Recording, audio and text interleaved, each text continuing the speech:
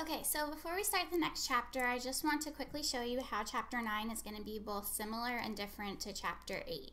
So Chapter 8 was obviously all about hypothesis testing, and all of the tests that we learned about all involved comparing a parameter with a specific value. And the two parameters we focused on were mu, which is the population mean or average, and p, which stands for the population proportion. So within all our hypothesis tests, when we did step 1 and we set up our hypotheses, they always involved one of the following.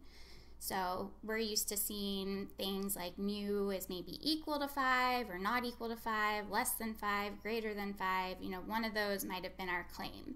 Or when we got to the section about proportions, same thing, only we were using the population proportion parameter.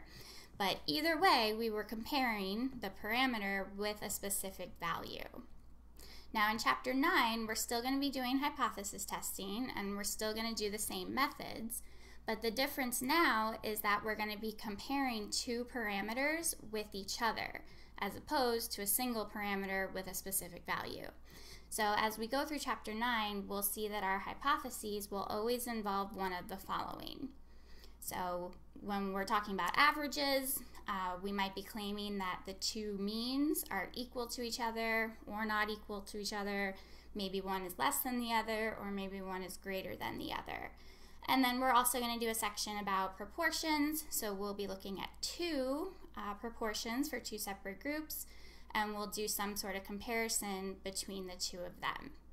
So now that you've had a super quick preview of Chapter 9, let's go ahead and start with our first couple chapters here, or couple sections. So section 9.1 and 9.2 is going to be about testing the difference between two means of independent samples.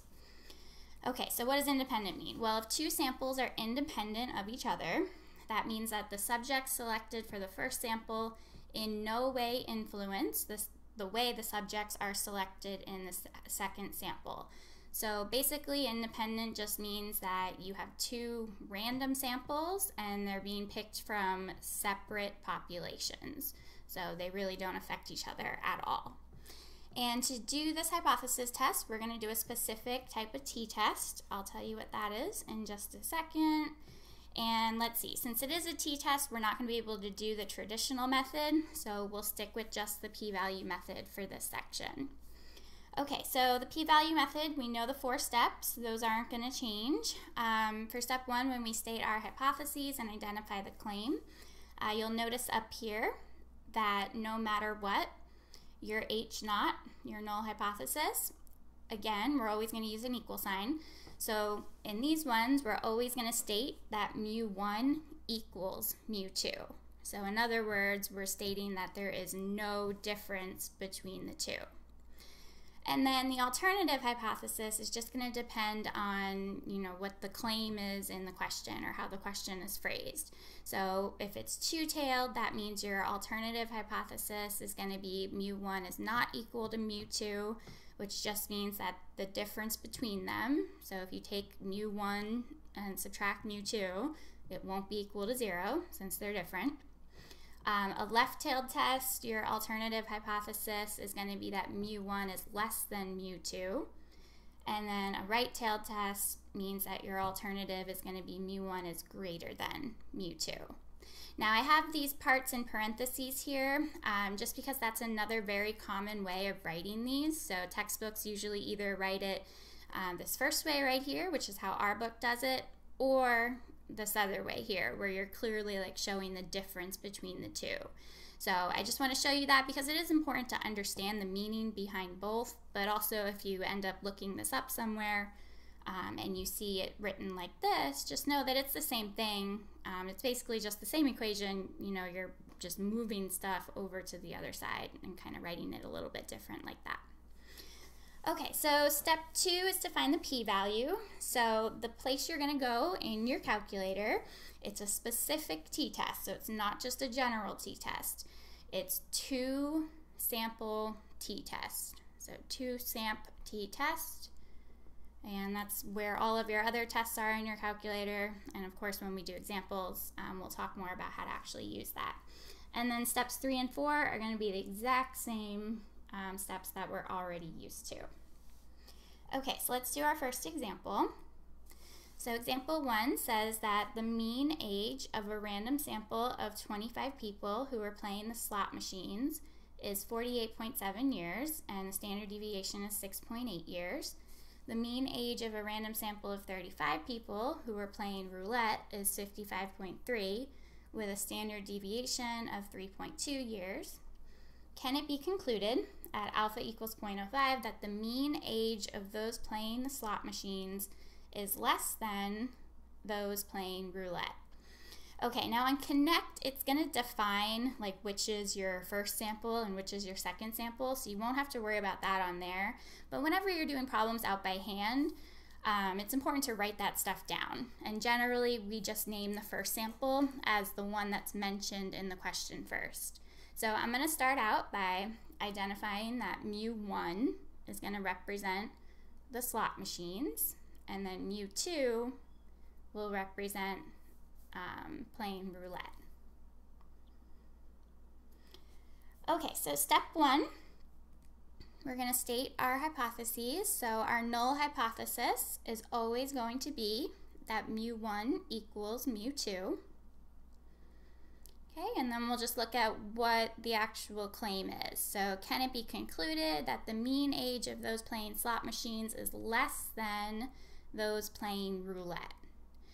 Okay, so our alternative hypothesis, we can represent slot machines is less than roulette by writing mu1 is less than mu2. And of course you want to identify that as your claim, so you write that down.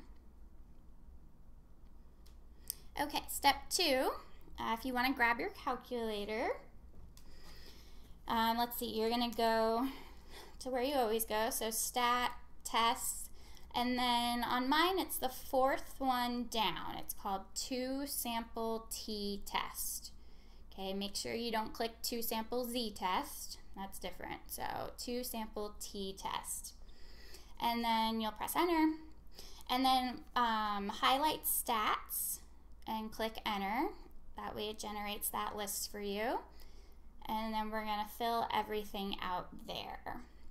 Okay, so it's pretty self-explanatory, everything they want. You know, they want the average of the first sample, the standard deviation of the first sample, how many people are in the first sample, and then all the same things for the second sample. So I'm showing you on here what it should look like when you have everything filled out.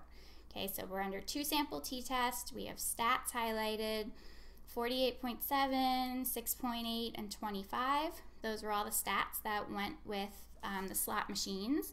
And then 55.3, 3.2, and 35 were all of the statistics that went with roulette.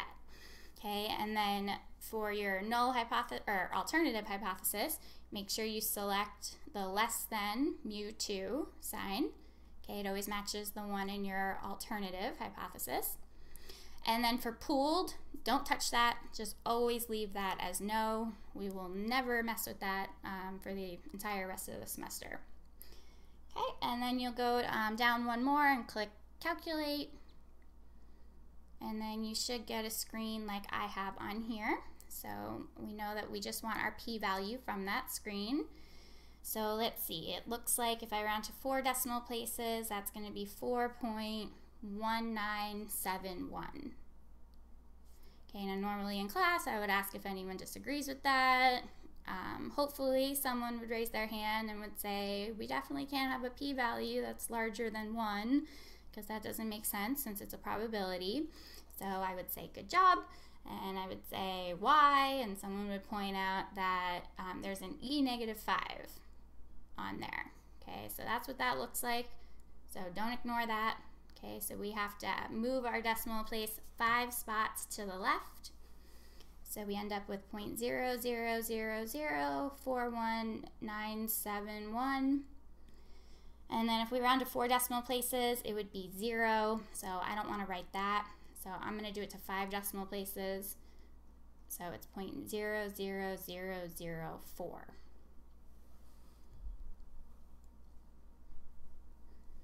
Okay, and then steps 3 and 4 are nothing new at all. They're going to be the exact same that We already know from our other p-value cases. So for step 3, we're just going to compare our p-value with alpha. So 0.00004 is definitely less than or equal to 0.05. So that means that we reject the null hypothesis.